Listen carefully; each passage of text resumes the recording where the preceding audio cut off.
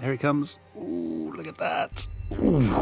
So what I'm doing this evening is I'm setting up a time lapse to run all through the night. We're facing almost due south here, and that is the center point of the galaxy rotating, the Milky Way rotating, and the stars in this part of Namibia are absolutely unbelievable at night. But of course, because it's almost a full moon, they're much more faint than they normally would be. So I'm trying to get a combination of moonlight on the landscape, but also a sense of the Milky Way rotating as well. And then hopefully 2, 3 in the morning, the fog will come in. It's one of the foggiest mornings I've seen here.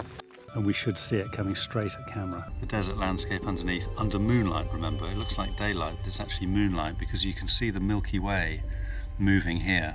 It's not particularly bright because the moon's so bright, but you can see the stars. So let's see what happens. And now it's starting to get thicker. Oh, now it's coming. Here it comes. Ooh, look at that. Ooh.